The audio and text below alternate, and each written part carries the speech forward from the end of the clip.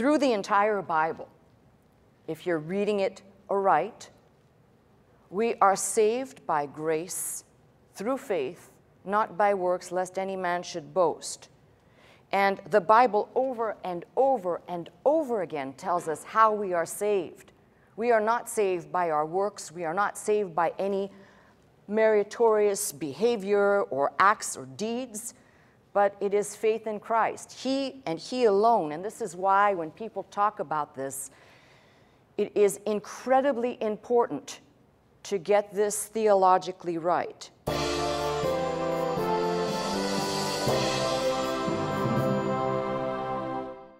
If we're going to look at the Beatitudes contained, they'll be just like those in Matthew. Blessed are usually is the way the statement starts. And so we would begin at Revelation 1:3. So we're going to look at all seven because the seventh one actually is my text. So Revelation 1:3 says, Blessed is he that readeth, and they that hear the words of this prophecy, and keep those things which are written therein, for the time is at hand.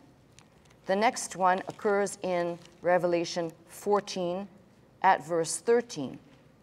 And I heard a voice from heaven saying unto me, Write, Blessed are the dead which die in the Lord from henceforth. Yea, saith the Spirit, that they may rest from their labors, and their works do follow them. The next one we encounter is 16:15, Revelation 16 and verse 15. Blessed is he that watcheth and keepeth his garments, lest he walk naked and they see his shame. 19:9 is the next one. And he saith unto me, Write, Blessed are they which are called unto the marriage supper of the Lamb. And he said unto me, These are the true sayings of God. Then we've got another one in chapter 20 and verse 6.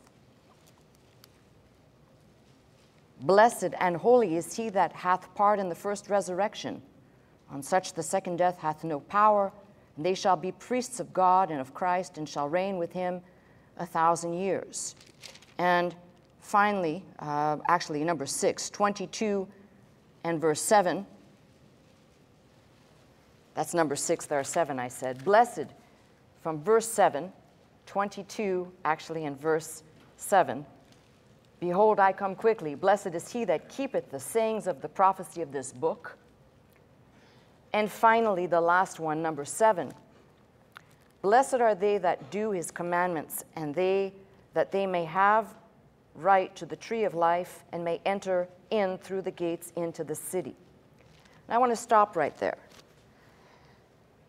Most of you know my passion in what I do is trying to find the original intent, or what is behind the writer's words. We know that all of the writers are inspired by God. But then the question, as I'm looking at this verse, there's a big question here. See, if you read the text the way it's written in the King James, Blessed are they that do his commandments, you end up with a theological problem. The theological problem is, and it is through the entire Bible, if you're reading it aright, we are saved by grace through faith, not by works, lest any man should boast. And the Bible over and over and over again tells us how we are saved. We are not saved by our works. We are not saved by any meritorious behavior or acts or deeds, but it is faith in Christ. He and He alone. And this is why when people talk about this, it is incredibly important to get this theologically right.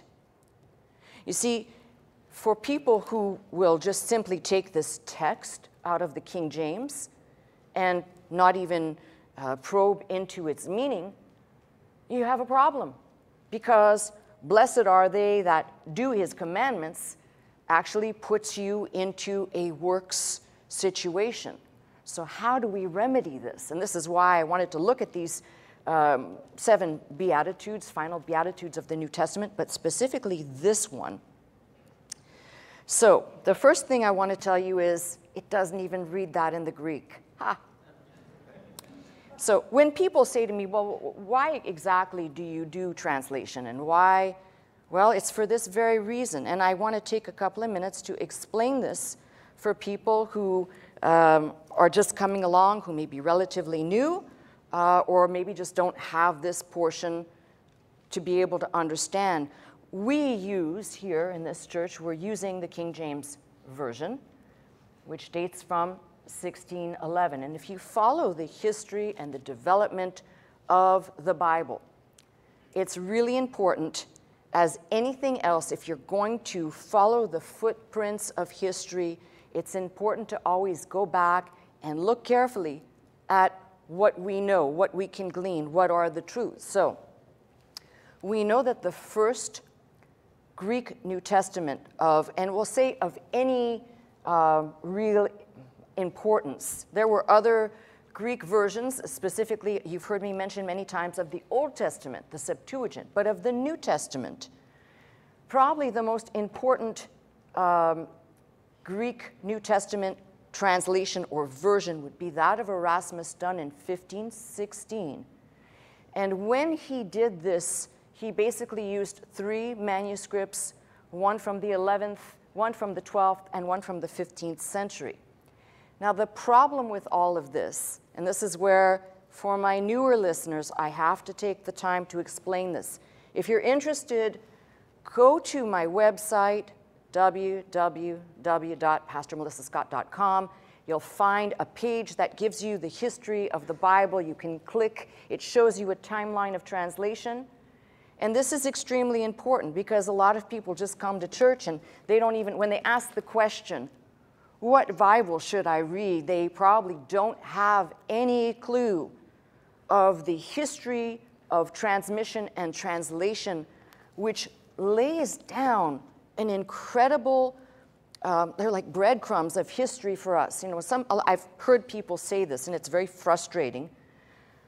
Well, are these documents reliable?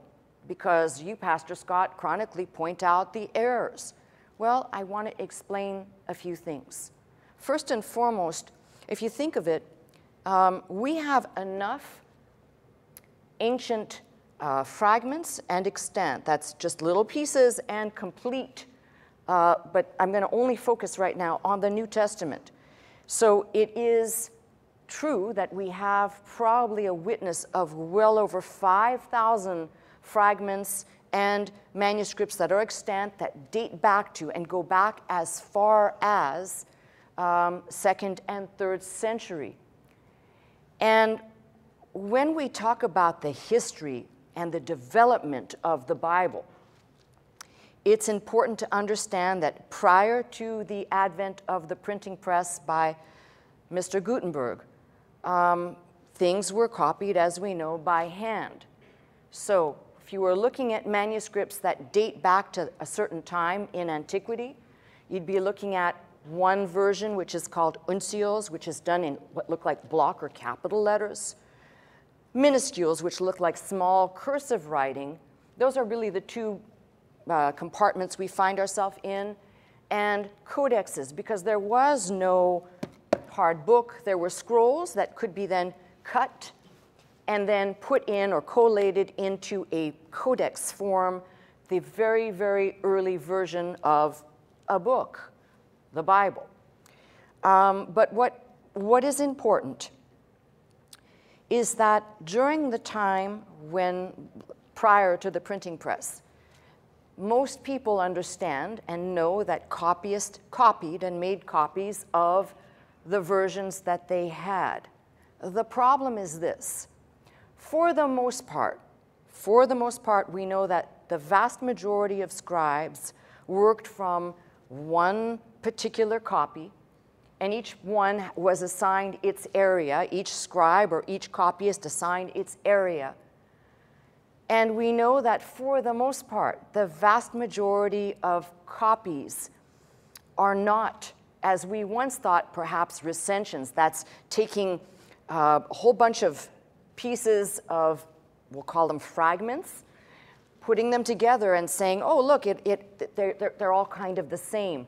For example, it was thought for a long time that the manuscript that is represented by the Hebrew letter A, Aleph, the Sinaiticus, it was thought to be, for many years, and the Vaticanus as well, both second and third, dating to, we'll call it the 3rd century generously, that these were merely recensions, that is, that they were revised, but they weren't, because we have enough fragments in circulation to compare.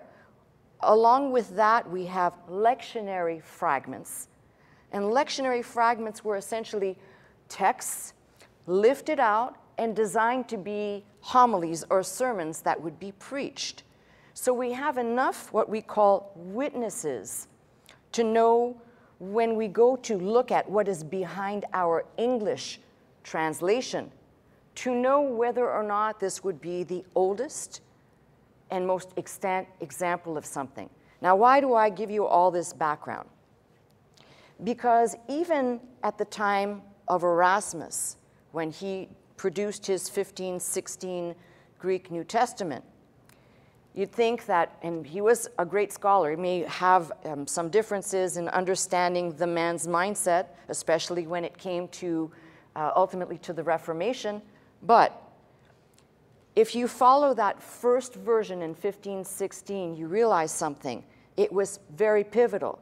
A little bit later, actually a little bit more than later, by the 1600s, about 1633, the brothers Elsevier, I always say it wrong, I almost think I'm dyslexic when I say that, but anyway, they produced essentially what would be ultimately a recension form of Erasmus's Greek text.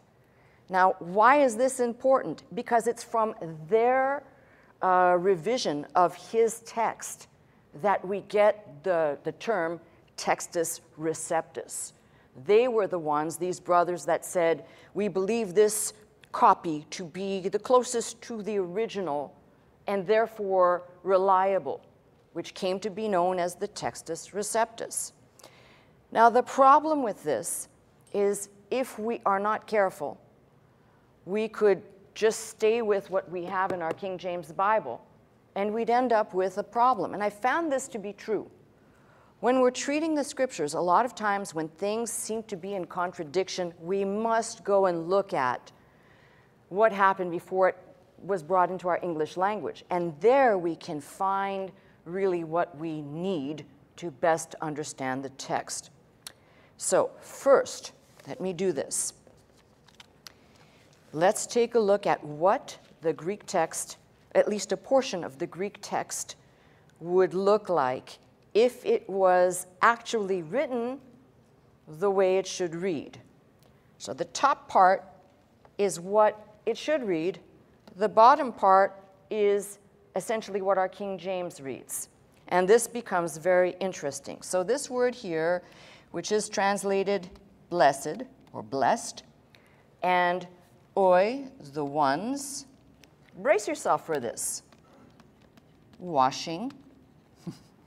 I don't know, does that sound like they that do his commandments? Washing tas, stolas, robes, washing the robes of them.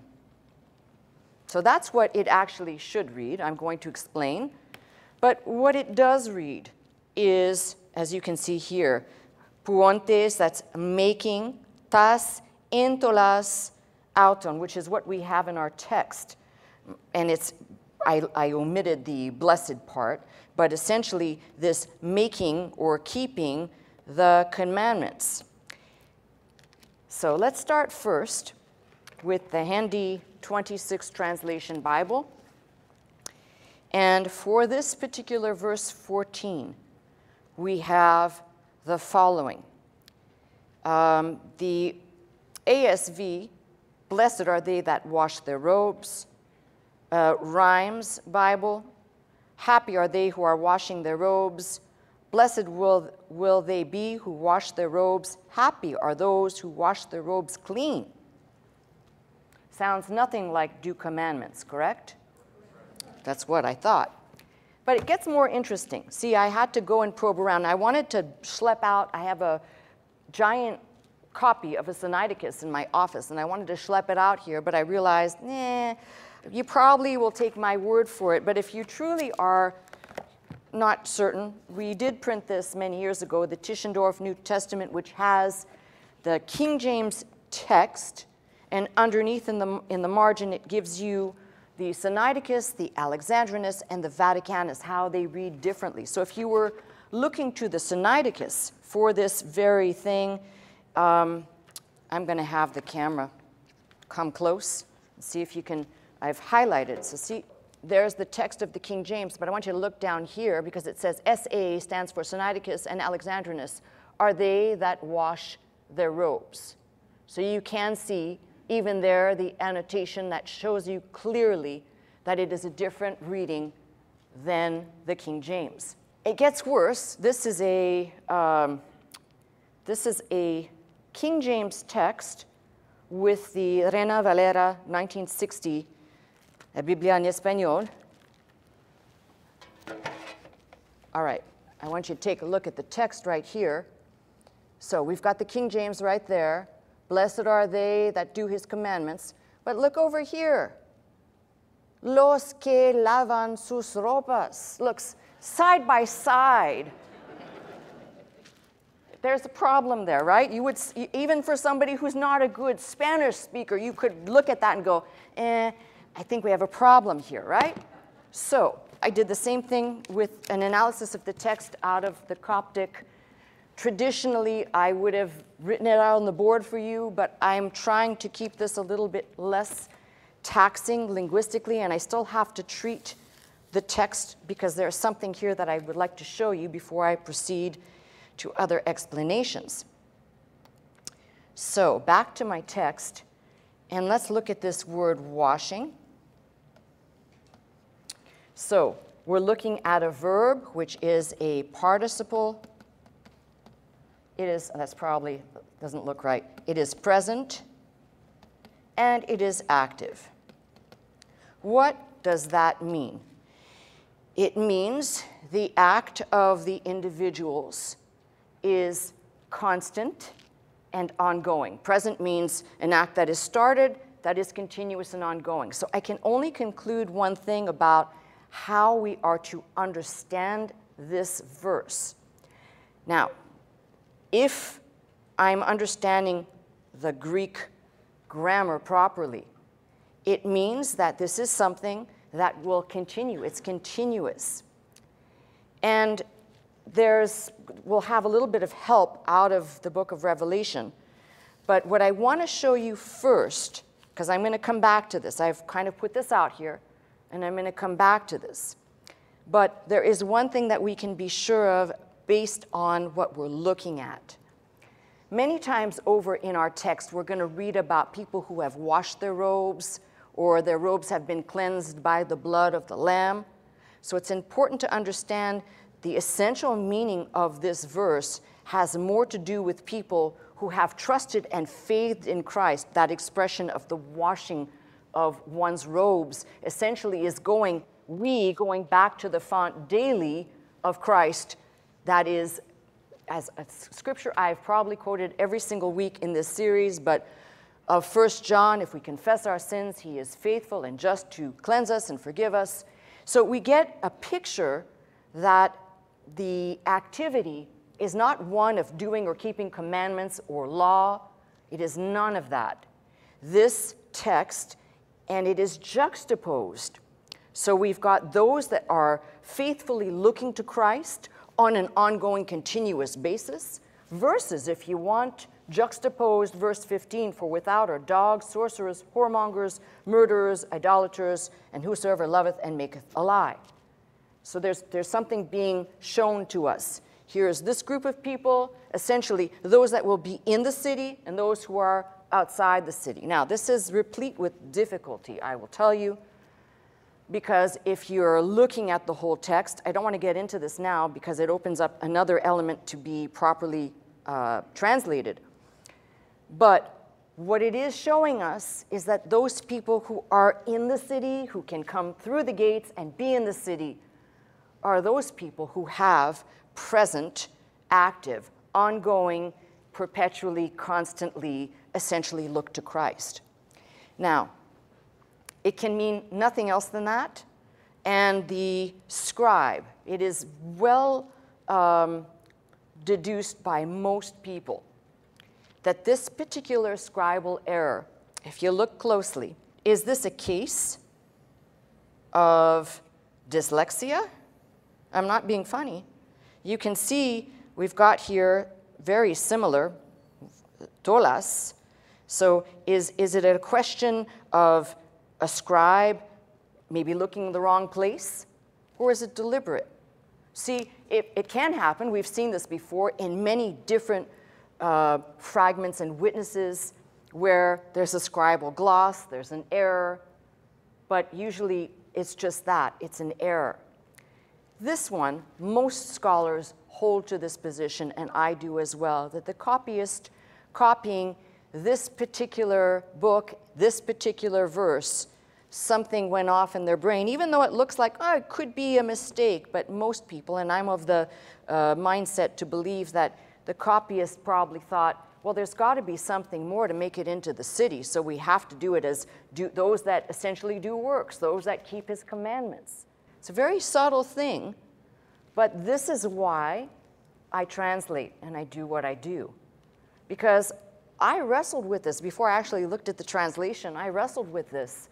What could this mean? Actually, I've seen preachers, pastors, ministers do commentaries and sermons and messages on this very text, essentially leading people astray. But I'm going to tell you the message from cover to cover. In fact, the last words of John, what are the last words of verse 21? The grace of our Lord Jesus Christ be with you all. Not your works and your good deeds and all your efforts. The grace of our Lord Jesus Christ. So it is important to really understand what is being said here. There's something also interesting about this in this setting. Remember, I've only treated the first part of this. Blessed are they that are washing their robes, that they may have right, exousian or exousia, to the tree of life, and by the gates, let me read my translation because I put it in big block letters in my Bible, and by the gates they may enter into the city. So several things that I want to treat here. The interesting thing is the reference to the tree of life. I think this is fascinating. The tree of life that appears 3 times in Revelation. We have the tree of life appearing, of course, in the book of Genesis, and then 3 times here. One time in Revelation 2:7. In Revelation 2:7, the text to the church at Ephesus. He that hath an ear, let him hear what the Spirit saith unto the churches. To him that overcometh will I give to eat of the tree of life, which is in the midst of the paradise of God. That's one. And the 2 last references are in the 22nd chapter. 22 and verse 2, in the midst of the street of it, and on either side of the river there was there the tree of life, which bare 12 manner of fruits, and yielded her fruit every month, and the leaves of the tree were for the healing of the nations. And then, of course, in our text out of verse 14. So I thought it's interesting that obviously for John there are several things specifically in this verse, but they're being backed up by other references about the washing of robes and about the tree of life, which I can't help it. It brings me to say certain things that are, to me, no longer a mystery, if you will. First, let's go back to the garden. Let's talk about that for a minute. God said, you can have everything and you'll have dominion over everything. Gave to Adam to name the animals and simply said to tend the earth there. And after the fall, we have God essentially driving them out of the garden to prohibit them from eating of the tree of life, which essentially I'd love to just call it what it is, the tree of eternity, the fruit of eternity. That makes it so much easier for people who think it's just mere poetry. But this tree that God did not let Adam and Eve after the fall eat of was a deliberate act of mercy on God's part. You know, people say God was cruel to drive them out of the garden, but God knew that if they remained there, there was a very good chance that they would eat of that tree and they would stay in their fallen condition eternally, which was not God's plan. So I love the fact that, if you want to call it the loose ends of the Bible, are all brought to a close when this tree reappears. This is, of course, after the 1,000 years, and now we've got this river that is flowing proceeding from the throne of God and the Lamb, and then we have this picture of a street, the tree of life, or I'm going to call it exactly what I've said, the tree of eternity, or the fruit of eternity, and then a blessing, a beatitude, a final beatitude to those who essentially have looked to Christ, who have kept faithing and trusting Christ on an ongoing basis, that they may have the right. The same word was used of Jesus by John when it says he came to his own received him not, but as many as received him, he gave them the right, the exousia, the right, the authority to be able to be called the sons of God, to become that which God destined, ordained, or desired for man to be. So what is interesting about this text is it tells you something that God will keep repeating all the way right to the end. This, what we're dealing with, is essentially the last word of grace, even though this book, for many people, it scares them. I was talking to somebody this last week, and they said it's frightening. They read this, and they don't necessarily understand, but it's frightening to them, the battle that's described and the plagues that are described. But it shouldn't be frightening. This is what faith is for. If you take God at his word, he says, you who have trusted Christ will not go through tribulation, the great tribulation, and you who have trusted Christ will be safe as those who were in the ark. While the rest of the world was being destroyed, those that entered into the ark upon God's request were kept safe until the waters abated. So it's important for us to kind of wrap our minds around all this. And there's a sidebar. The sidebar is, by correcting the text and making sure that we are reading it right, we are absolutely certain that we are not entering into our eternal rewards, our eternal state, our eternal destiny by any type of work. Now, I have, over the years, my frustration, friends, let me tell you, because people either are sloppy listeners or they have something warped in their brain.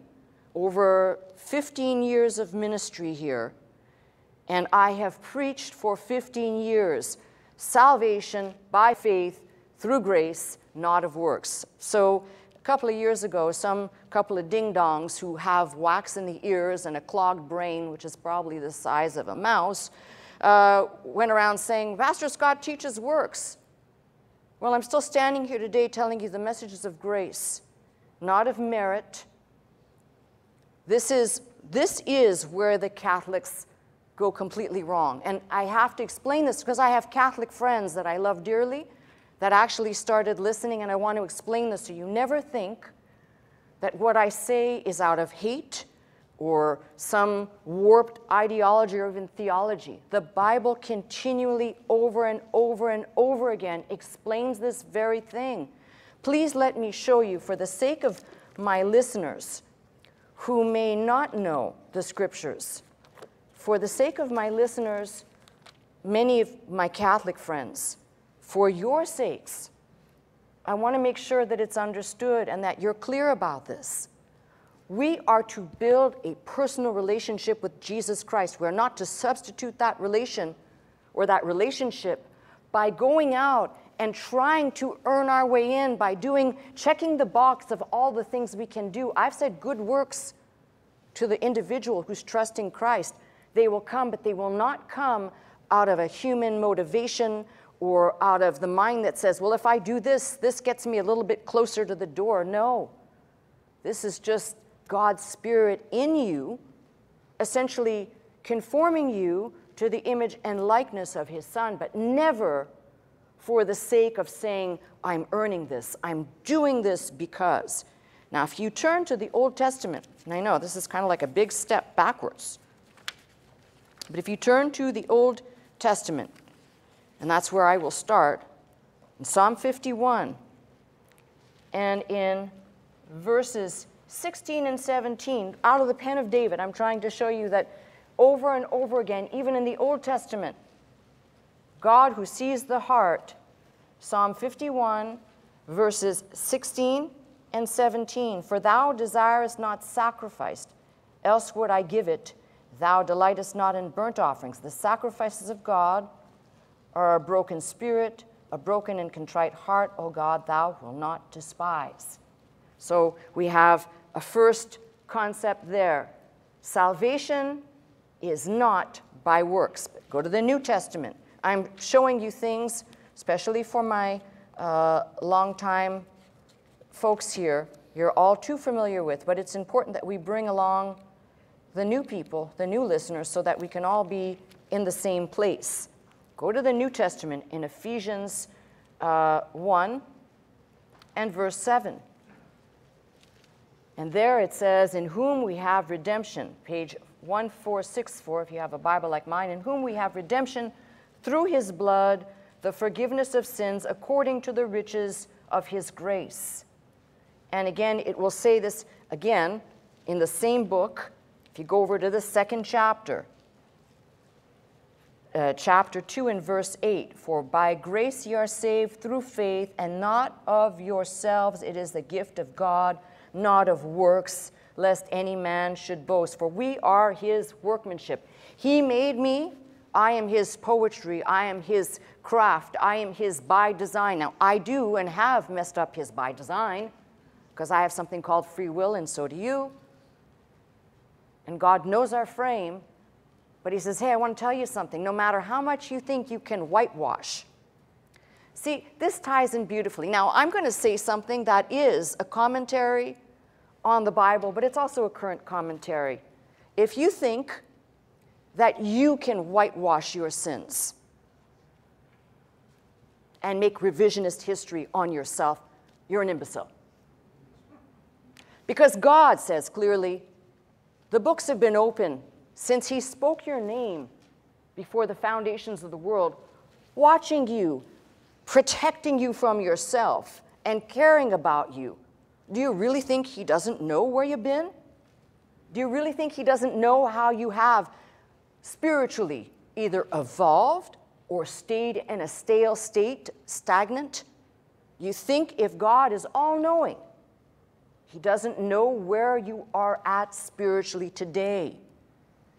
So it's important to understand that in this particular case, maybe we start off, many of us start off going the wrong direction. I'm talking about we start off trying to, quote unquote, find God, even though God finds us. But sometimes we start off a little misguided. I started that way, completely misguided. I thought that I just had to be a better person. I had to be a good person. And how do you be a good person? Well, you do good things for people, and you be kind, and you be generous, and all that's wonderful. But if we're talking about salvation, that's not the way in. Salvation is by one method, one means alone. You look to Christ and his finished work. When he said it is finished, he said it is finished for you, for you, for you, for you. He said it is finished for each and every one of us through the ages until the end of time. And he didn't say, it's 99% done, now you got 1% you got to do. He said the only thing that we have to do is take him at his word, trust him, faith in him. So, I've showed you out of the Old Testament, I've showed you out of Ephesians. Now let me show you a different way of explaining this, because there will be people who are hardheads, and I know a couple of them. But if you turn to Romans 4, here's another good example that actually blends the Old Testament and the New Testament within the New Testament in Paul's writing, speaking of Abraham. The 4th chapter of Romans. What shall we say then that Abraham our father, as pertaining to the flesh, hath found? For if Abraham were justified by works, that is, made right in right standing with God by works, he hath whereof to glory, but not before God. For what saith the Scripture? Abraham believed God, he faithed God, he trusted God, took God at his word, and it was counted unto him for righteousness. It was essentially by Abraham trusting God and taking God at his word, God imputed to Abraham that, we'll call it right mindset, right way, or being in sync with God, having that frame of work or that frame of mind in alignment with God. When it says, for what saith the Scripture? Abraham believed, faith, trusted God, and it was counted to him for righteousness. It was his faith. And if you want to talk about Abraham's works, well, lying, taking another wife, having another child. Just leave that alone, all right? But if you keep reading, it explains it. Now, to him that worketh is the reward not reckoned of grace, but of debt. In other words, if you think you're going to work your way in, you're making more of a debt for yourself than you are anything, because the debt's already been paid by you saying, I don't want that type of debt clearance, but I want to choose it of my own. You're essentially saying, then Christ died in vain. It's not enough. But to him that worketh not, to him that's not trying to do works to make it in, but believeth, that trusts on him that justifieth the ungodly, his faith is counted for righteousness. So it's important for us to understand, and I hope, as I said, I know that my regulars have been exposed to this, but there's a ton of people out there who have not even heard of such a thing. And that they'll go right back and fall right back into the same mindset, which is, well, don't I have to do something? That brings me back to my text out of Revelation 22 and 14. I'm sure that's what the scribe was thinking. But people have to do something. So keeping commandments will help you to make it in. And this is the problem. This is why when people say, well, how come other people aren't looking at this translation? Or how come other people don't do what you do? Well, I can't answer that. I can only say that the way my mind works, this is the Word of God. But it's also the Word of God that has been dealt with in translation and in transmission. And I've said this many, many times. A Bible in English, I really don't care what version you read as long as it's not the Message Bible. I don't care what Bible you're reading, it's still going to be English language. It will be lacking the precision of the Greek. It will be lacking clarity that we have from the way the grammar of the Greek, things that we don't have in our English language. Either we never had them or we don't have them anymore and don't use them. The Greek with its case system and the way I can go through a text and basically morphologically and syntactically take it apart gives us the clarity. And then I have the advantage that other people don't, and forgive me for saying this, but my ability to go in, I only brought a couple of modern manuscripts, but my ability to go in and analyze the texts of something like P46, which is the Chester Beatty Papyri, or P75. P75, for example, is either 75 or 76, Papyrus 75 or 76, has the most extent of Luke and John. So if you were looking for the oldest text that is in its most complete form, you'd go to that papyrus. And that papyrus, again, shows you where we may have variations and discrepancies between the text, which brings me to say one final thing on this concept of translation and transmission. It is important. Can you imagine going through the Bible and claiming to open up the Word so we can understand it, we can meditate, we can pray about what we're reading, but we only are using English, and you find yourself almost locked in to either a contradiction, and this has happened to me before. I'm going to speak for myself, but I'm sure it's happened to you. Have you ever read the Bible and you find two texts that actually look like they contradict one another? Has that ever happened to you? Okay, then I'm not crazy. A lot of times we'll go in and we'll look at the language. Now, sometimes I've used Coptic, I've used Ethiopic, I've used Arabic, I've used the Syriac Peshitta. I'll use any tool to be able to search out what exactly is being said. So when I show you Revelation 22:14, I'm trying to show you this is another one of these that we've encountered. I could give you another example out of John where it speaks of 1 John. In the latter, it's either in 3 or in 1 John, either 3 or 5, where it speaks of the 3 that are in heaven. That is also a gloss. We know that that had to be a gloss, a later manipulation of the text. Now, somebody listening to me will say, well, but if you're pointing all this out, how can we trust that these documents and this book is reliable? Again, I go back to over 5,000 different, when I'm calling them witnesses, they are fragments or full extant manuscripts that reach back to the 2nd and 3rd century. Some, by the way, you've got papyrus that date back to, for example, John writing the Apocalypse. We know that he had to have completed the writing definitely late 90s, 96, 98, somewhere in there, all right? We know that's the oldest of all the writings, the oldest to be canonized and considered part of our Bible. And if you are looking for fragments to kind of support the age or authenticity, you needn't look any further than probably just somewhere in about 170 to 190, we have a fragment of this text, which if you think about it, is within the lifespan of someone who might have been doing transmission and translation. So it's not like people think, oh, well, you know, this book has been, got to find the right word here. This book has been messed around with a lot. See, you have to watch my tongue too. This book has been messed around with a lot, right? I'm still carnal, friends. Saved by grace, that's all I can tell you. But it does happen, and we find these many times over, which is why it is vitally important to do the proper translation. So now let me go back to the essence of what I'm driving at from my text. If you will, turn with me to Revelation 7. So Revelation 7, beginning at verse 9, my focus will be verse 13, but to make it a complete thought.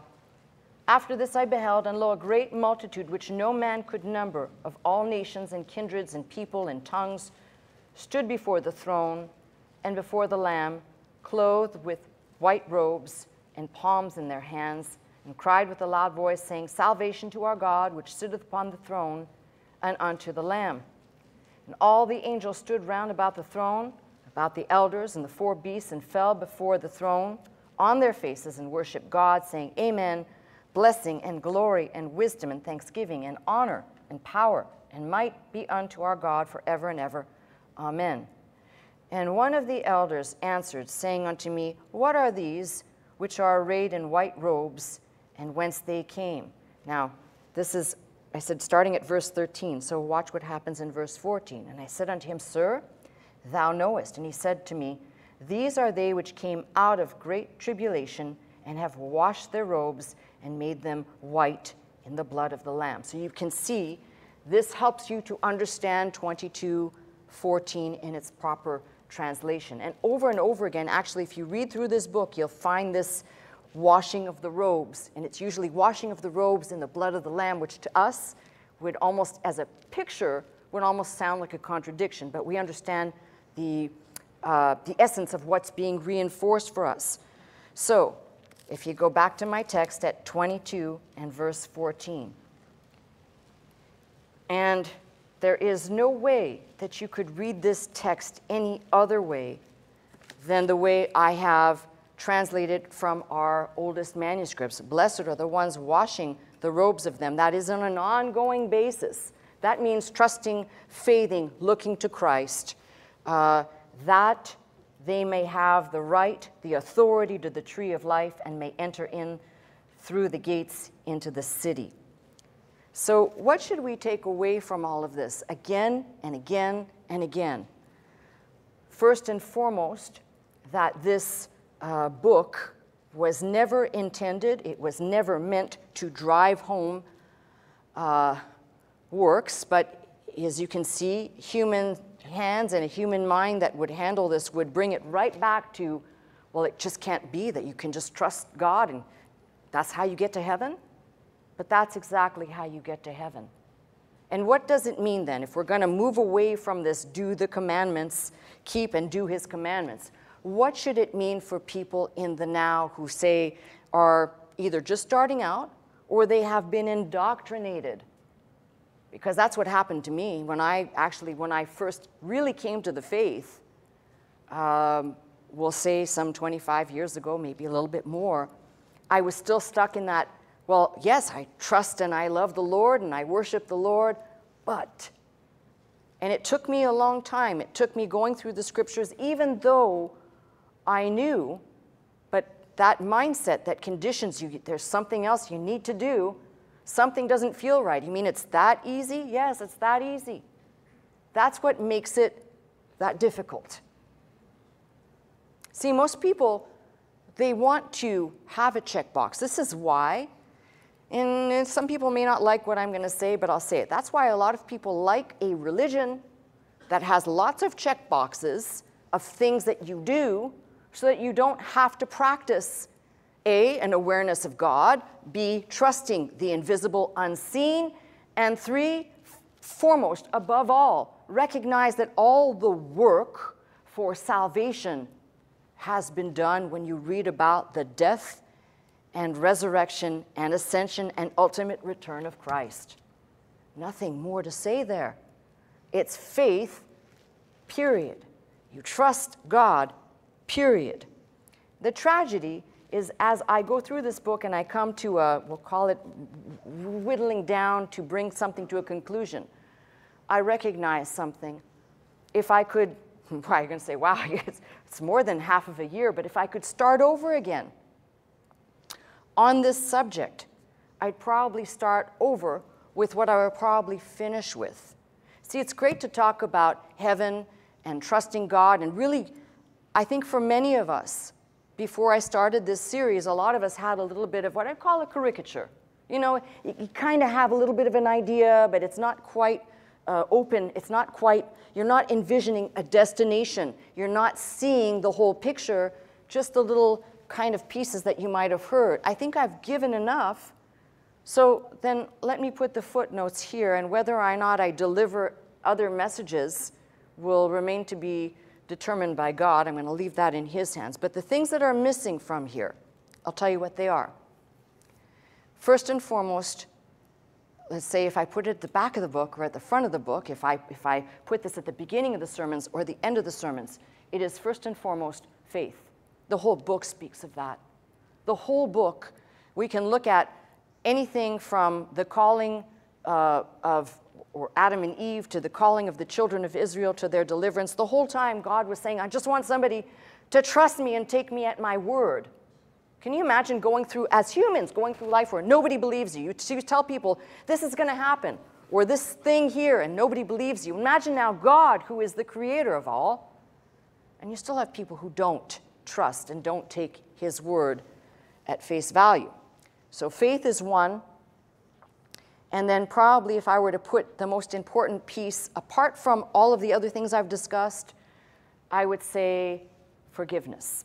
Faith and forgiveness, plus the messages that I've delivered to you, are how to make it in. Now, when I say faith, that encompasses, it's everything. When I talk about forgiveness, though, there's a reason why I put that in as a footnote and whether I deliver a message on it or not. Because there's a lot of people who forget what was said in the Gospels by our Lord himself. You know, we've got people that like to read, and almost like robotically, they will recite what they call the Lord's Prayer, which is really the disciples' prayer. 6 times in there, by the words of our Lord, we are told to forgive. Forgive, forgive, forgive, forgive. Why is that so important to God? I mean, listen, do you have to be a busybody, right? Can't I just do my own thing? And shouldn't it suffice? But the fact of the matter is that God says, no, it's important to me. Let me just read this to you, because it speaks of something that ties in directly to all of these messages. See, somebody can say, I see now, you've described and you've painted a picture. I see a faraway land that is not accessible in the now, but it will be eventually to me. I see you've talked about a new Jerusalem coming down out of heaven, new heavens, new earth. And you've talked about the 1,000 years and what will be worshipped then during the 1,000 years. And you've also talked about what will be after the 1,000 years. But all of these things, and through your whole entire Christian life, there will be some concepts here to keep close to you and to understand it matters to God. As much as he has spoken of this subject, people still will recite this prayer as a autopilot, robotic recital of something, rather than letting it sink in. When it says, when you pray, pray after this manner, Our Father which art in heaven, hallowed be thy name. Thy kingdom come, thy will be done in earth as it is in heaven. Give us this day our daily bread, and forgive us our debts as we forgive our debtors. Lead us not into temptation, but deliver us from evil. For thine is the kingdom and power and the glory forever. Amen. For if you forgive men their trespasses, your heavenly Father will also forgive you. But if you forgive not men their trespasses, neither will your Father forgive your trespasses. And if you remember, I've taught and spoken on the message of forgiveness, and the only thing that I want to tell you is I've found out, in my opinion, from reading this book, there is only one thing that can hinder somebody's faith walk. Now I leave the text for a minute to kind of put this in a conclusion status, and that is failure to forgive. You know, when we do not forgive, and we're told to forgive not just in this particular place, but many times over, as you know, Matthew 18 talks about the same thing. A certain man who owed a sum of money, and I've taught on this before in my message on forgiveness, Ephesians 4 and verse 32, be kind to one another, forgiving one another for Christ's sake, even as he has forgiven you. But why is this important, especially in today's current climate? Forgiveness is a release. It's almost like a house cleaning that lets you have the communication with God without impediment or hindrance. Failure to release something or someone leaves a remnant, a root of bitterness is what the scripture calls it, that gives it time to fester and grow into something more, which will eventually hinder you in your faith walk. And that's why I said it's important to put all this together as one package, where people might say, well, you've spent 30 messages talking about what it will be like and how it will be and how we'll get there. But the one thing I want to make sure we understand, can have a vision of a destination of heaven, and kind of like in the flesh. Let's just take an example in the flesh. You could have a vision of, I dream of taking a vacation to Hawaii, but the method of transport is unknown to me, and I may come up with something that can't actually get me there. Like, I know I'm going to get to Hawaii by taking an umbrella, turning it upside down, and navigating it on the water as I go, like an early paddleboard or something. Not, all right? My point is, that's the mindset that we should be looking at. We understand what I've described as the kingdom of heaven and new earth, and new Jerusalem, the celebration of the saints. And I've told you, the answers are in the book. And I think I can pull from many different examples the difference between people who will trust the Lord.